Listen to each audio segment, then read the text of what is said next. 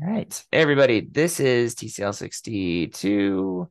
We are in actually about to roll into our week 4 recap here.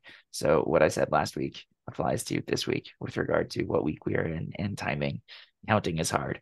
I'm going to kick it over to Jeremiah to walk us through what we did. Yes. Hey, everyone. So we had 2 issues this week. So it should be 7 and 8. So we were doing the showing a prompt for a user to add their first list item. And then for the other one, we were letting users mark purchases on their list as purchased, and then doing some API stuff with Firebase. So for demos, does anyone want to go first? Any volunteers?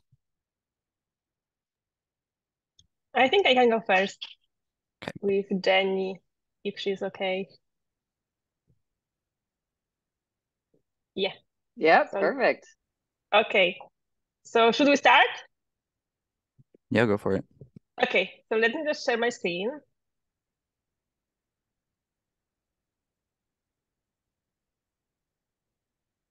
Okay. Do you see the shopping list website Yes. right now? Okay, perfect. Good.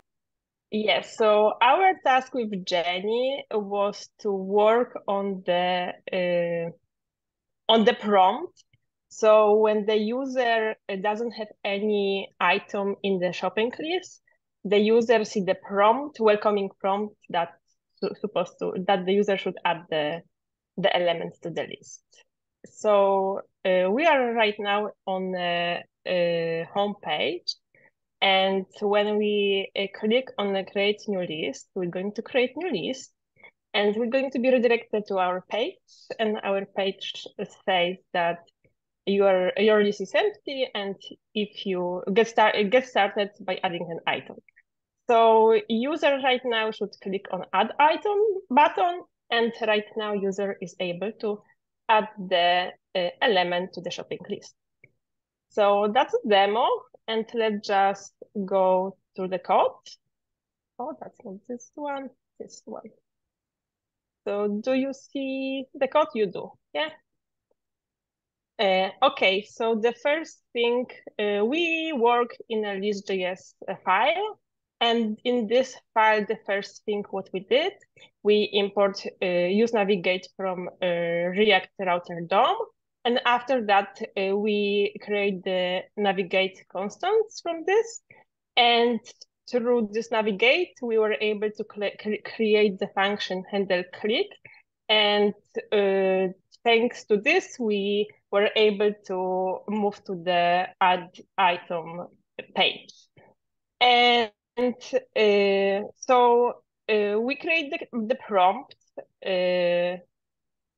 So we create the prompt and we create the button, and this handle click it's needed for this add item button. Yeah.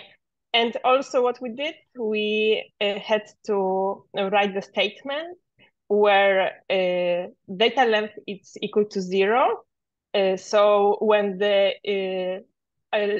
when in the list it's nothing, the user see the prompt. Otherwise, the user is able to go to the shopping list and add the element to the is able to search for the item in the shopping list. Yes, so that's our code, and also we sneaked a little bit of another code to our task, and the code is related to the add item element. So at the beginning, a week ago, I talked with Jeremiah about the bug what I found. And it was a bug that in the add item router, the user didn't have a token. If the user didn't have a token, was still able to go to the add element page and see what is there. So we add the statement that when the when the user has a token, it's able to go to the add item page. Otherwise, when the user click on the button and doesn't have a token, it's redirect to navigate. It's redirect to the homepage. Yeah, that's it. Any questions? Nope, looks great. Were there any challenges or anything that you learned from solving your issue this week that you want to share? Like the issue, it was pretty easy for us, so we were able to quickly, do it, and yeah, we didn't have any problems with it. Yes, that was pretty easy. Nice. Okay. Looks good. Nice work. Thank you. Yes. Hans and Archa, are you ready?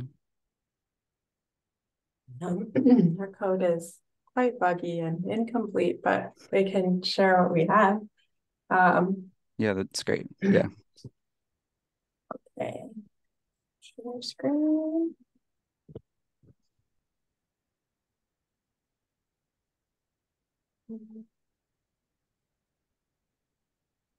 So I think it might work best if I make a new list. So sorry, 1 second. Can you all see the shopping list? Cool. So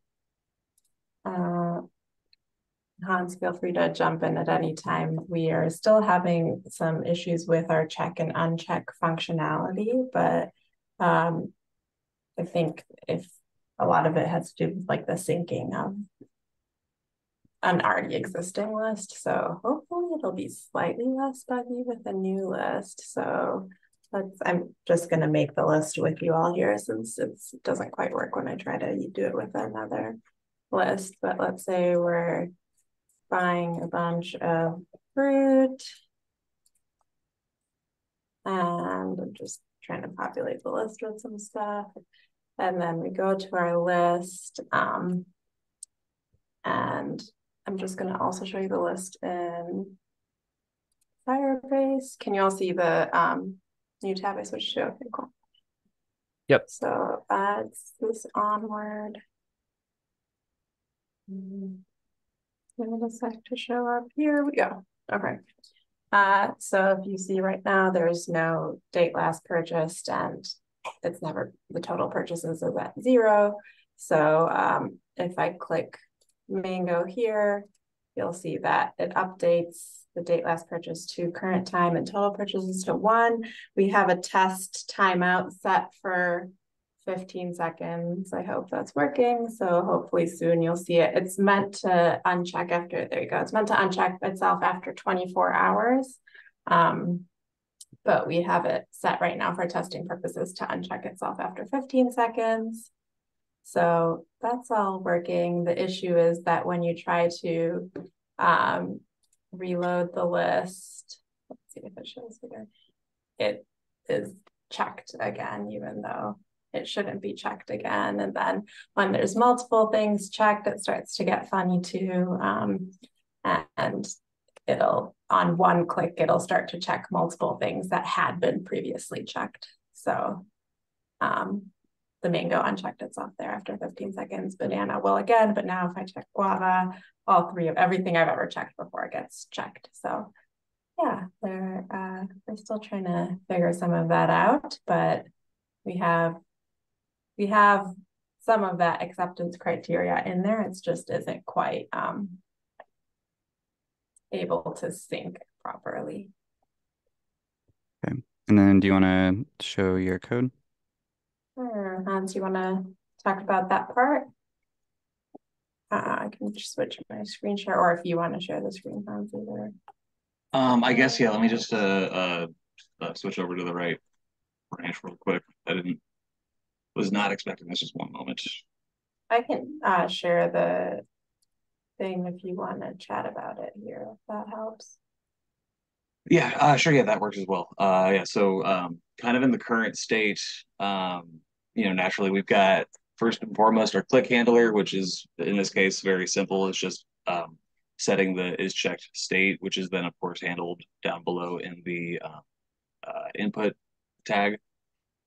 We have the use. We're also implementing the use ref hook, which we have imported within the first use effect that we have there. Archer, remind me, in this current iteration, how many use effects do we have? Just the one, or do we have two? We have two. We have two. Okay. Yeah. So in this one, we are, at the top setting mounted to being use ref with a Boolean data.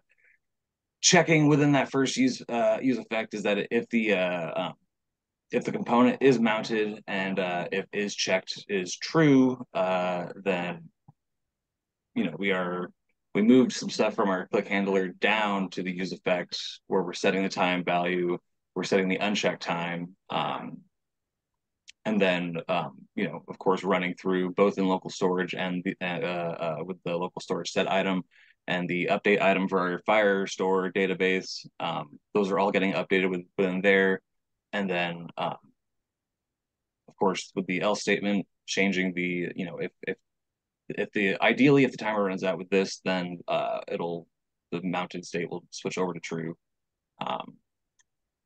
And that is, just to add a little context, this first use effect is meant just to update the time, like the date last purchased, and so that time is stored because we need to know when to uncheck it.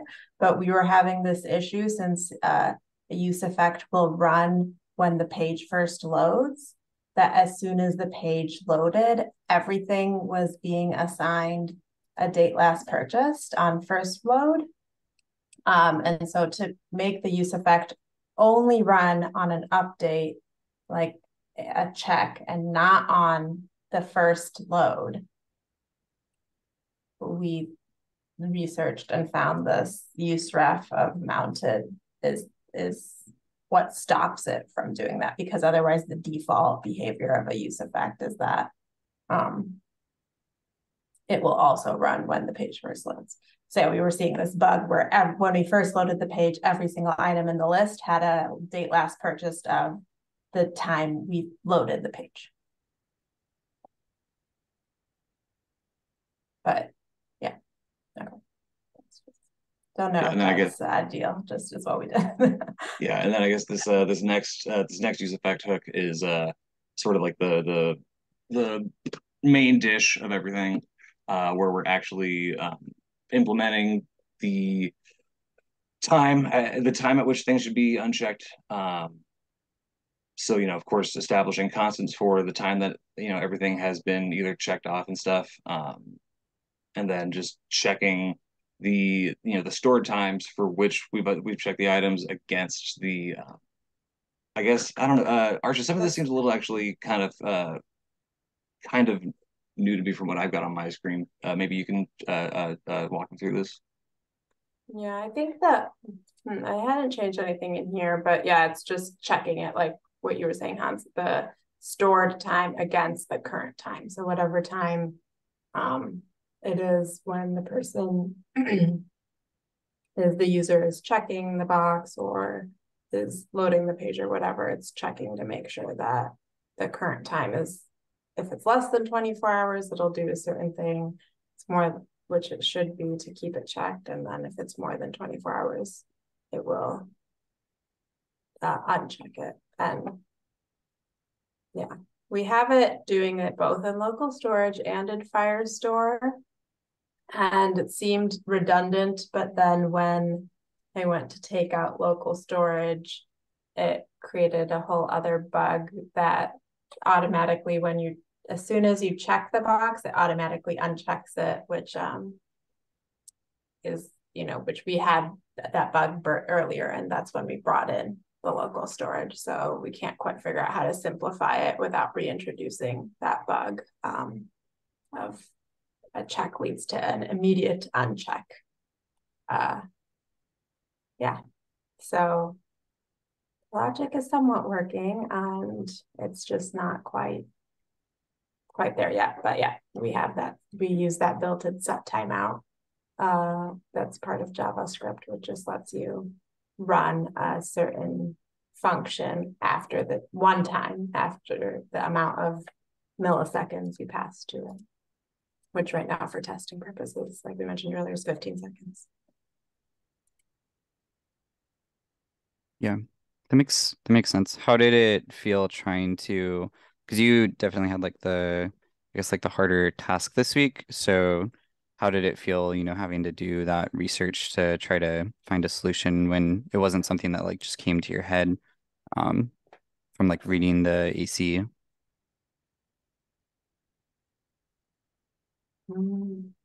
Like the Yeah, research portion of it.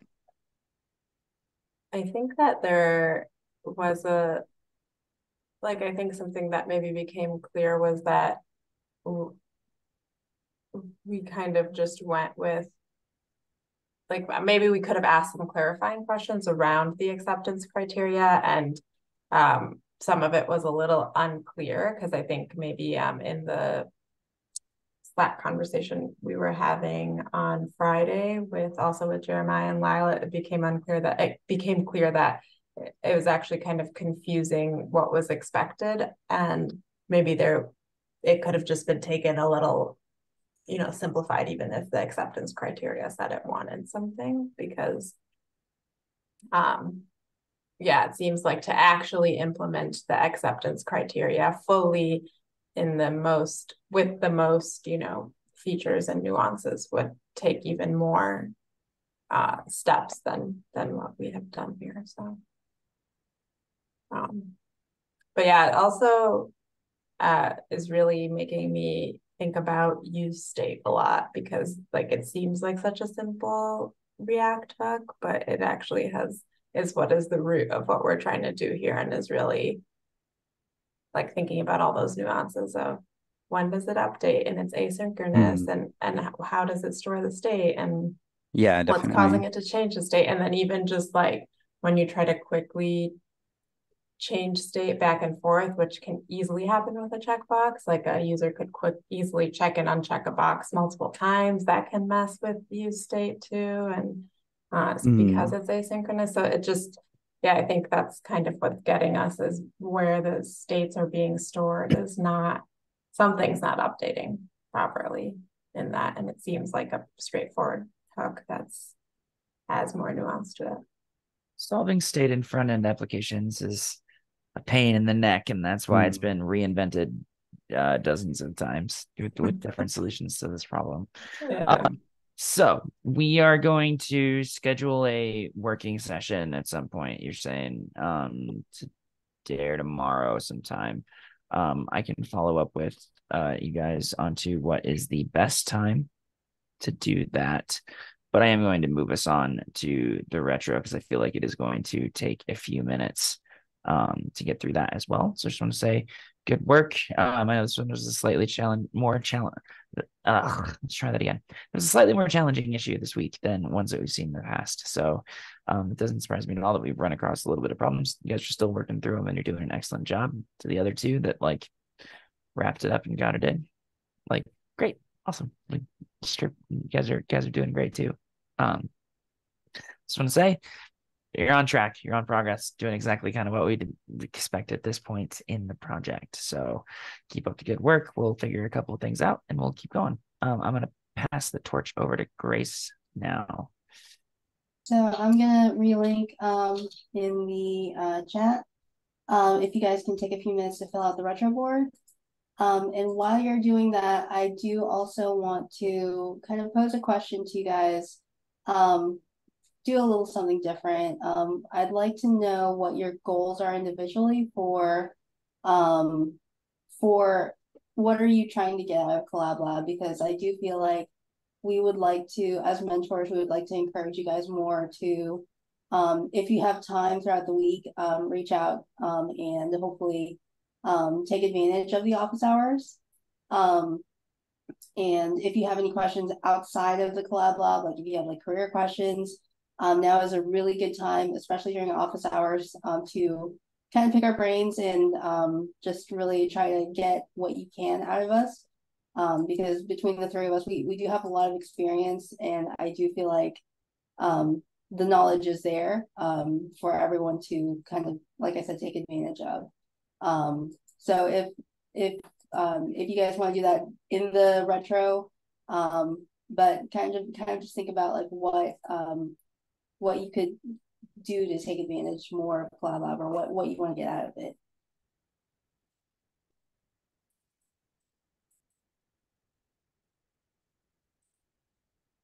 And if anyone wants to go first, you are more than welcome to as well. While of course multitasking and trying to go out the retro board. So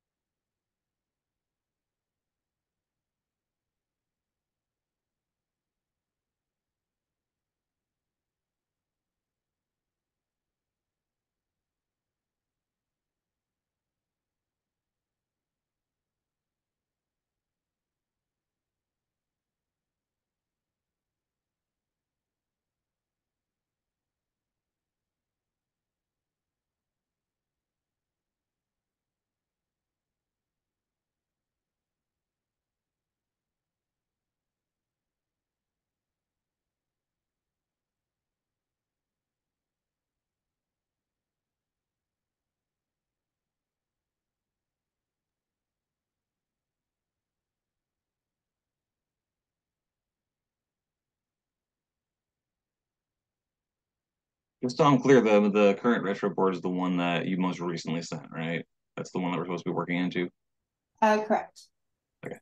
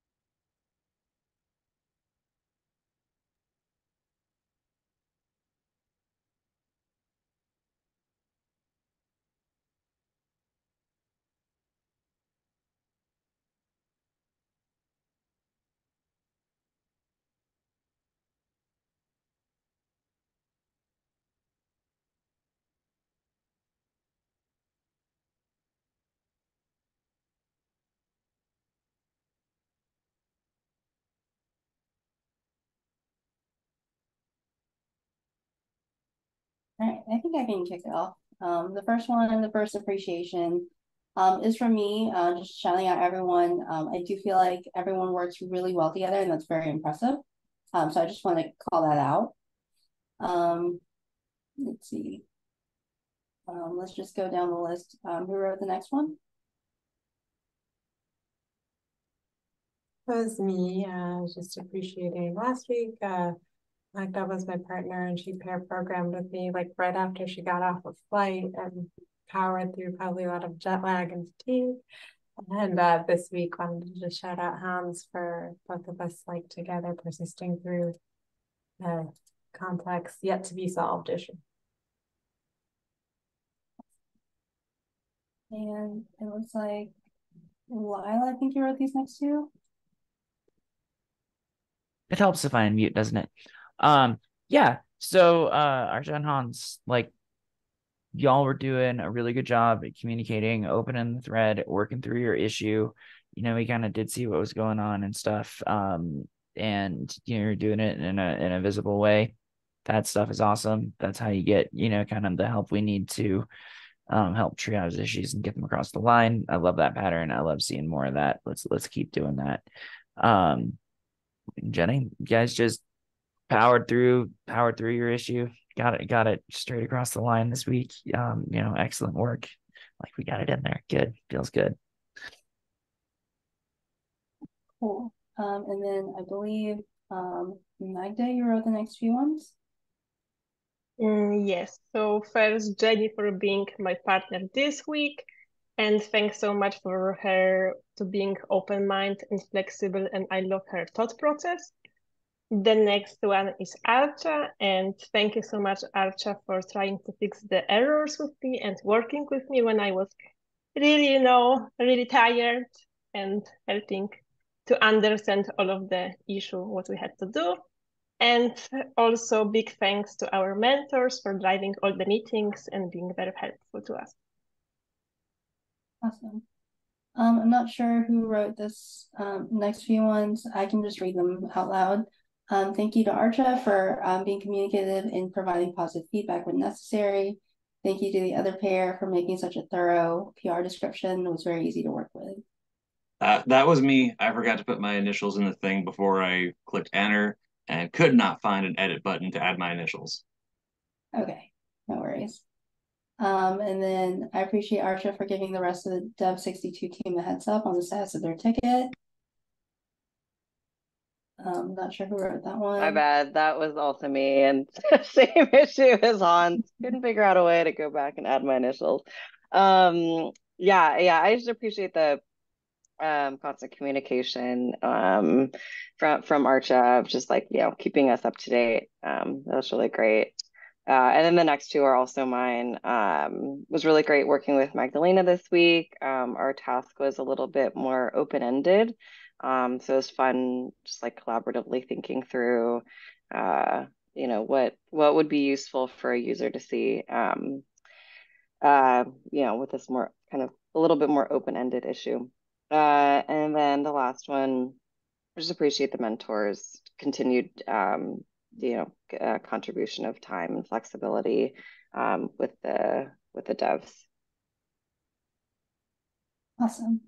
And I also just realized I wasn't sharing my screen, so I appreciate you guys keeping up with me. Let me just share that right now. 2 seconds. Okay, there we go. What went well? Archa says updating our project boards more frequently, cleaning up tech debt. That's very awesome. Lyle, half of the issues merged before the sync, and the team is very proactive about letting people know when things are ready for review. That is something that you guys have definitely improved on, and we definitely appreciate it because it's hard between the noise in Slack and through GitHub. So we definitely appreciate that. These next two from Jeremiah, great communication from everyone in the threads and in Slack. Requesting PR reviews has definitely improved, and we got a bit behind and we're doing a good job of catching back up.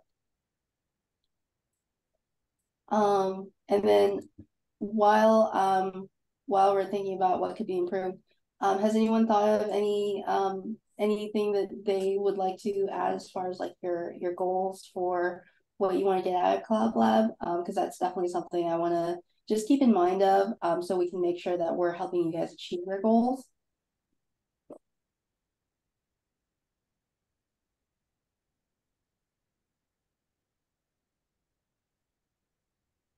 I'm just sharing mine in the chat here. You want us to also put it on the board somewhere? We can just talk about it really quick. I don't know. Okay.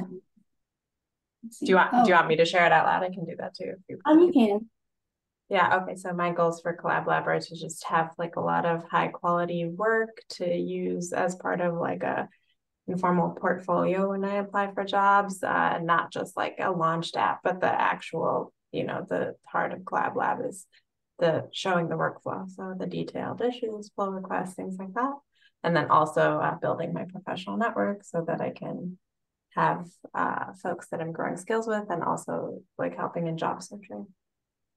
So, okay. And then while everyone else is kind of hopefully thinking about your goals, we can move on to what could be improved. So making use of office hours, definitely, we would like to just encourage you guys. I know that time is kind of difficult to organize between so many of us, but definitely take advantage. You're more than welcome to. I know for me, if you guys want one-on-one time, just talking about anything career-wise or just anything. Like my background is I've been a software engineer for 2 years professionally. So I feel like I have more junior advice to give to everybody. Definitely take advantage of that as much as you want to, even after the cohort. So that's just something I want to throw out there. And then from Lyle, we could have used some swarming for helping get out issues across the line. Yeah, I want to talk about that one for just a second. So we haven't talked about this up until now, but I want to introduce it as a concept. You'll see it a lot in professional land. You'll get towards the end of a sprint, or you'll get towards the end of a larger unit of work, usually, a project or, a feature or something along those lines. And you'll find that there's usually some work kind of lagging while other work is getting done, and that's a situation where you want to evaluate, can you have more people jump in on this and solve a problem or not.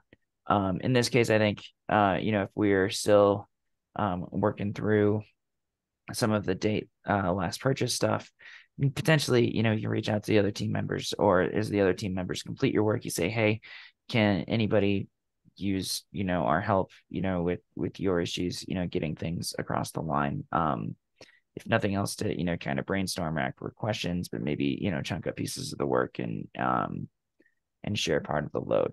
So I think one thing I want to do going forward in the next few weeks is just as we get to sort of the end of our issue, let's check with the other teams and see if we can't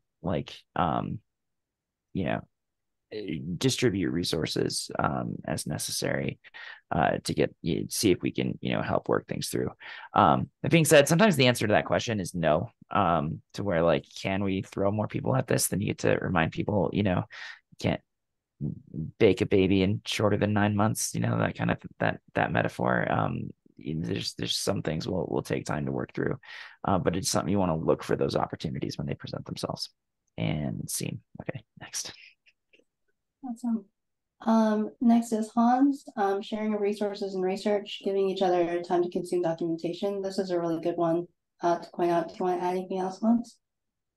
I mean, kind of self-explanatory. Just because we all have I'm assuming such busy lives outside of Collab Lab, we're kind of grabbing at straws to find the moments when we can actually sync up and work together. If there's instances in which we find that we can make progress or have done some research that would be helpful to the task at hand, it'd be a good idea to just share the the ideas that we found online or through whatever means with our pair, so that that person can have time to kind of go through it, figure out why they what they learned, and then that would kind of just help the process of working together better if everyone's basically just making sure people are on the same page when they sit down to collaborate.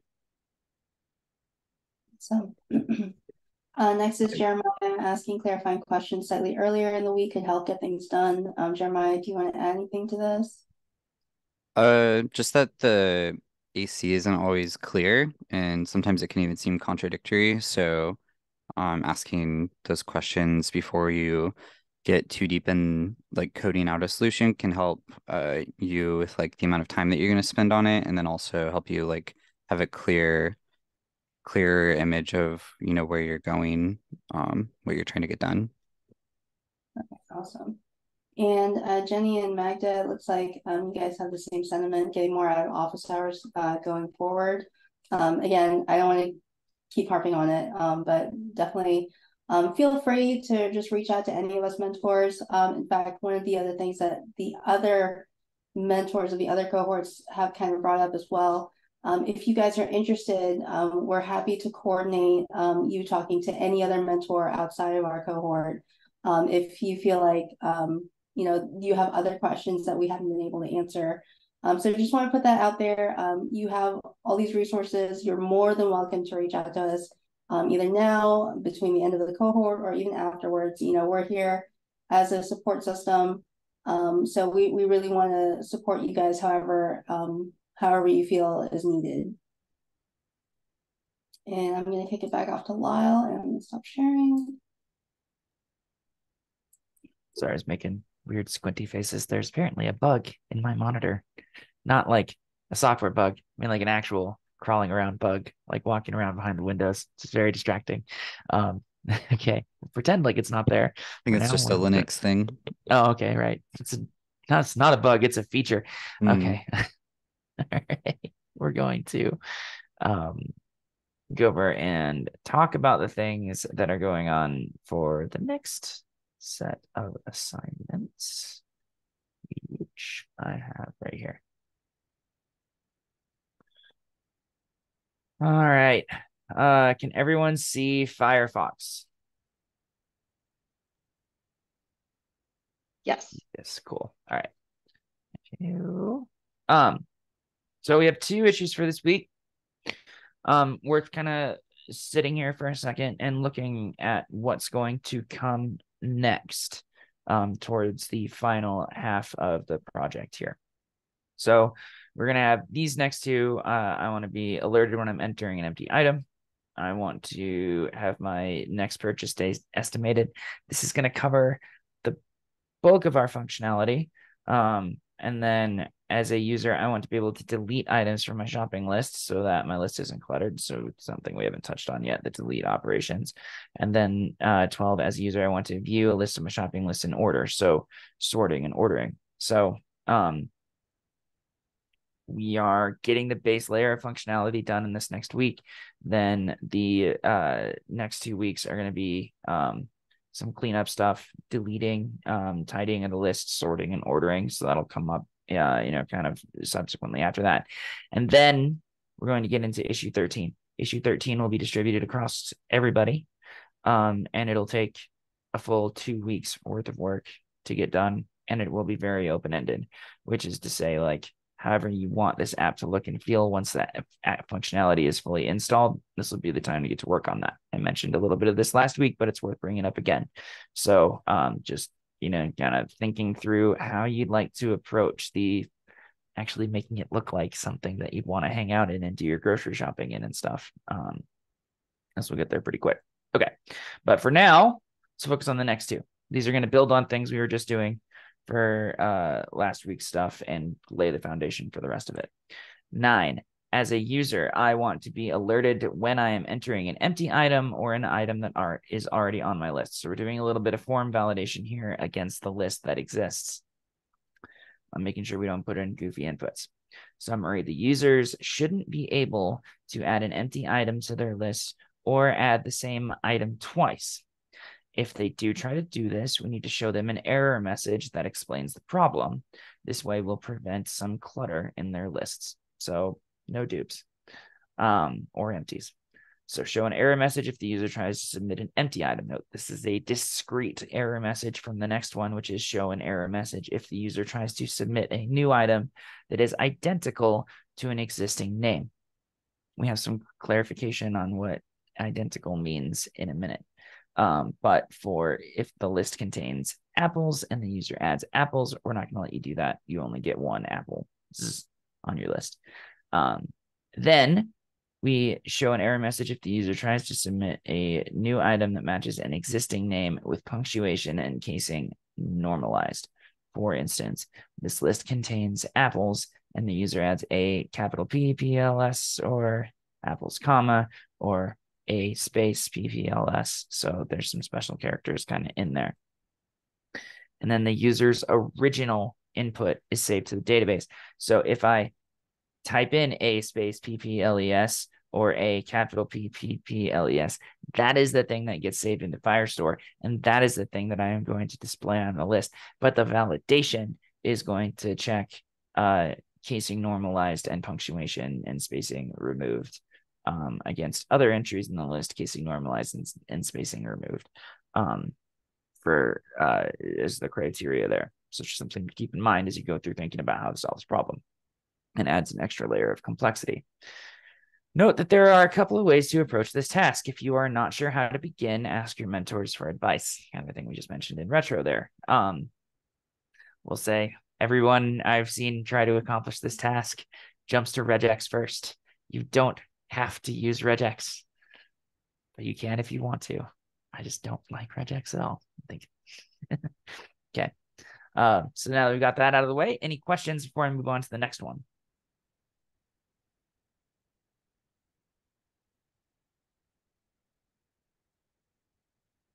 I like this one a lot because I get to come up with fun testing criteria for it. Ways to I can almost always break the list in some fun way. So I'll get you. I'll find the hole in your validation one way or the other. But otherwise, it makes sense. Feels like if you dropped in, you know what to do. Okay. This one's a little bit, we'll take some explaining to do.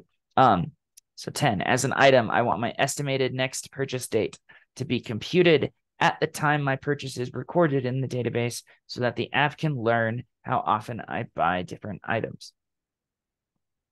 Okay.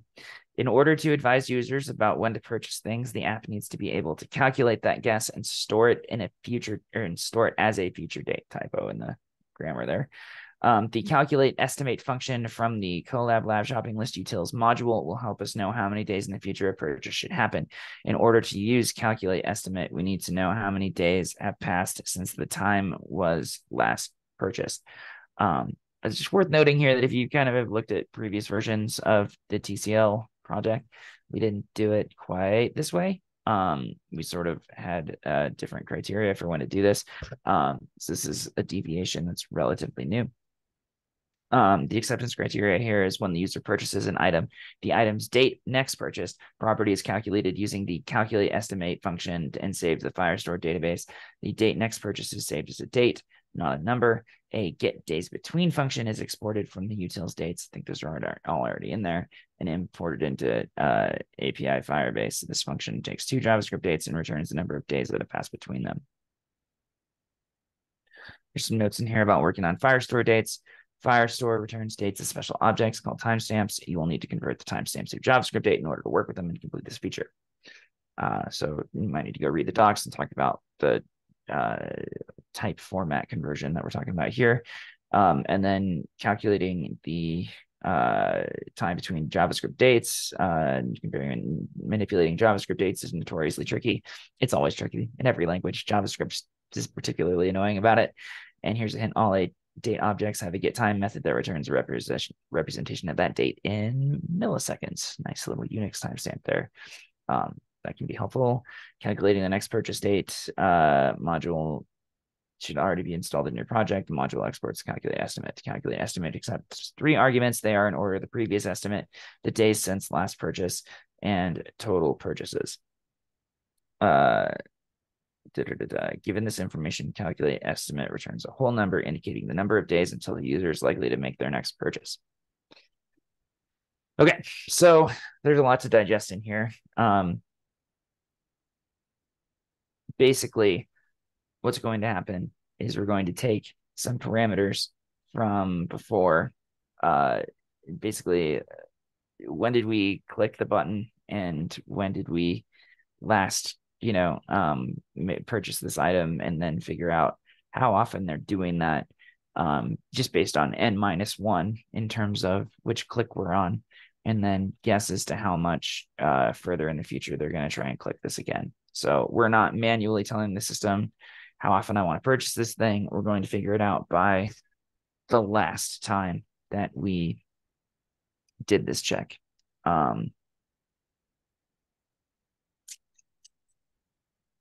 So the previous interval becomes kind of important there.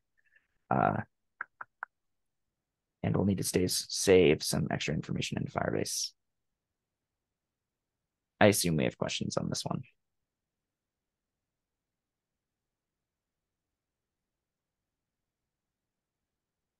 No, did that make sense?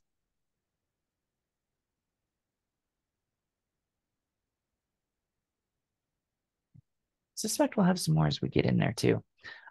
So note that this one, there's a lot of stuff that's already kind of done for you, like work wise. So there's some of these functions that are in there as well. We will have to fill in some of the gaps for stuff that doesn't exist, and use this to do kind of a calculate function based on the, the previous dates that we've stored on the item. So just keep that in mind as we get in there. And then again, this one is applying a lot of form, showing errors on the form, validation-y stuff, and checking a bunch of different regex or not regex, as you may decide to do, against the text that's being entered. So tricky stuff. Should be a little bit more challenging than ones in the past. So where did I put my project brief? Yes. Okay. So this one, we now are going to have Magda and Hans and Jenny and Archa. Does anyone want to jump out and grab one of the two issues that we were just talking about?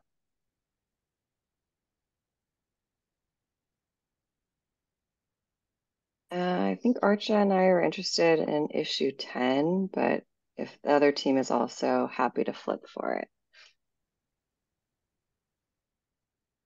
I actually wanted to say 9, so I'm probably good. What about Hans? That should work with me. I'm not picky. Perfect. Easy enough. You guys didn't need to do any rock, paper, scissoring at all. Fine. All right. So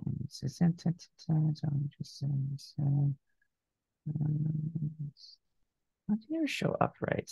There you are. And then okay.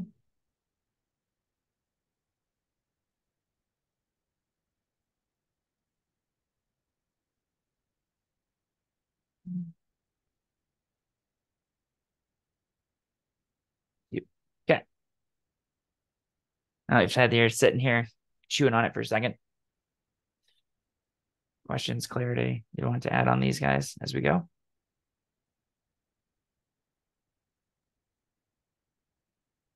I know I'll have questions as we dive into the issue. I expect so. Like I said, this one's always fun because there's always a way to come up with a tricky way to type in something that'll blast through whatever validation gets in there and then test the error messages. So I would suggest both working through the testing criteria you want to use up front on this to validate that what you did is correct, whether that's just the words that you type in, but be sure to save that and put that in your pull request, so that other people know, hey, here's what I tested and you should test to verify this behavior. Is my suggestion there. And then this one will be kind of apparent all in and of itself, but we'll talk through a little bit on when I do the working session for the one that's still open, what we'd want to do in terms of validating this behavior, because I think it will tie into how we want to ideally validate the behavior for the one that's in progress right now. But effectively by doing some date manipulation on the Firebase side, we should be able to do the kind of testing in there.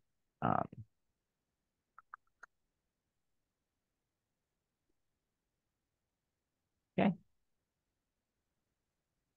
Closing thoughts, comments, questions, concerns, praises, fun stories about weekend adventures. I don't know, anything.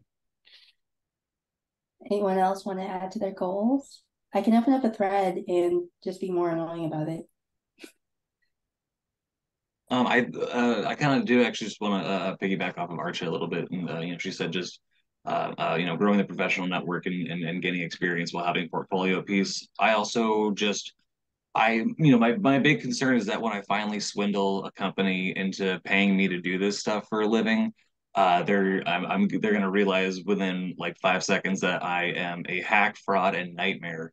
And so like a big goal of mine is that when I do enter my first job, I'd like to be I want to be a pleasure to work with, and I want to. That's kind of like why I'm here. Is I want to learn how to collaborate better, and so that's one of my goals from getting out of this is just coming at the other end, being someone that that when hired, people are glad I'm there and and actually want to work with me and are not like, ah, Jesus, what have we done to ourselves? Just to add to that, the imposter syndrome never goes away.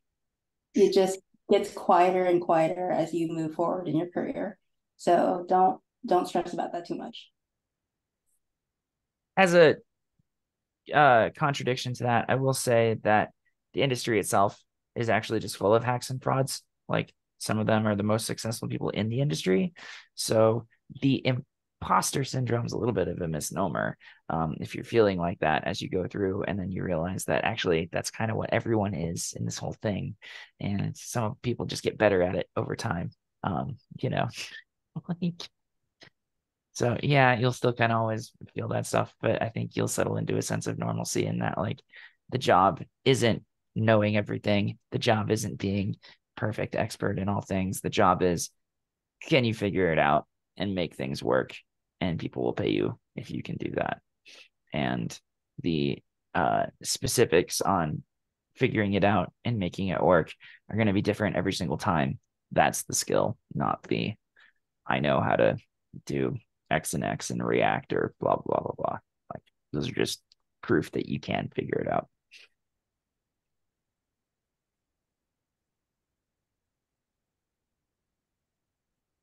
Not that I want to call any of you a hack or myself a hack, even though I definitely am. Okay.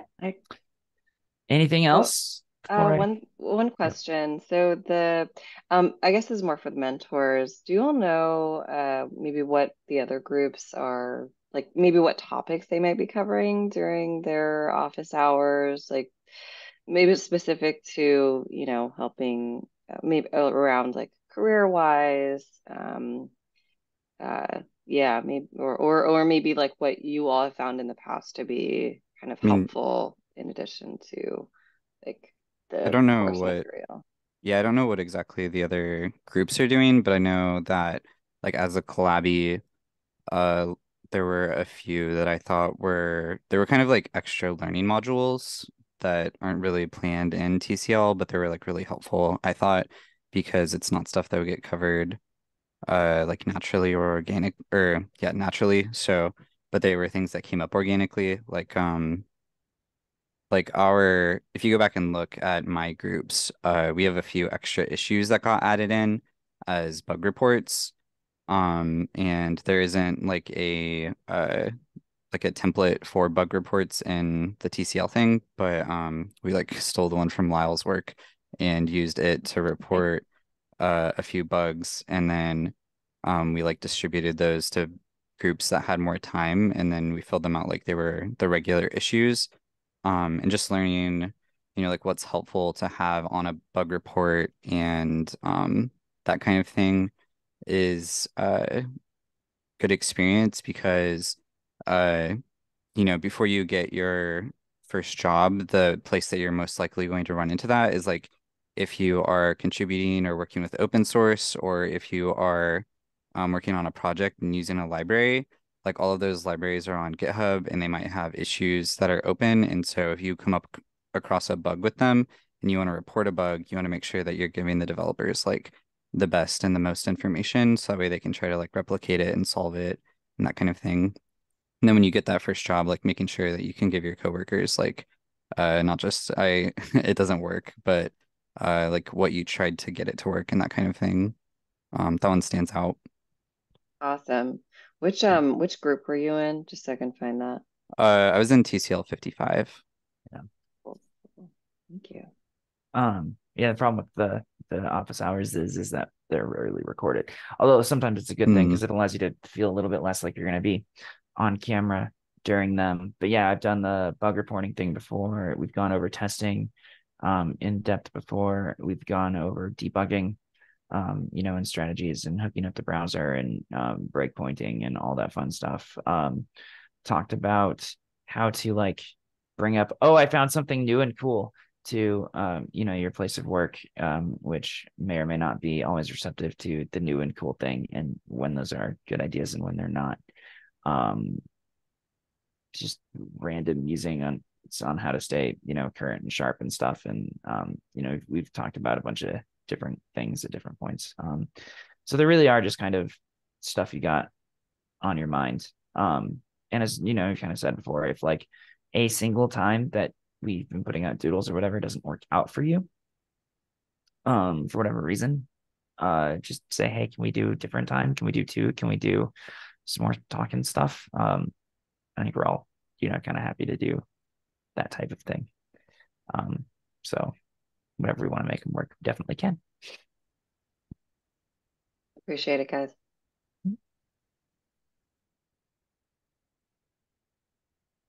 Any others? Last notes before we hit the stop button. Sorry, we took a few minutes to get rolling today. But... All good. Thanks, everyone.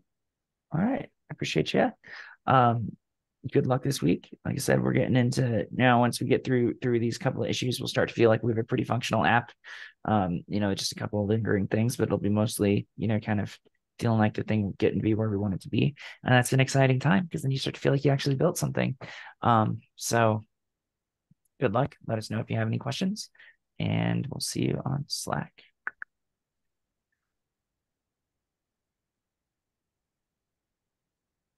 Bye.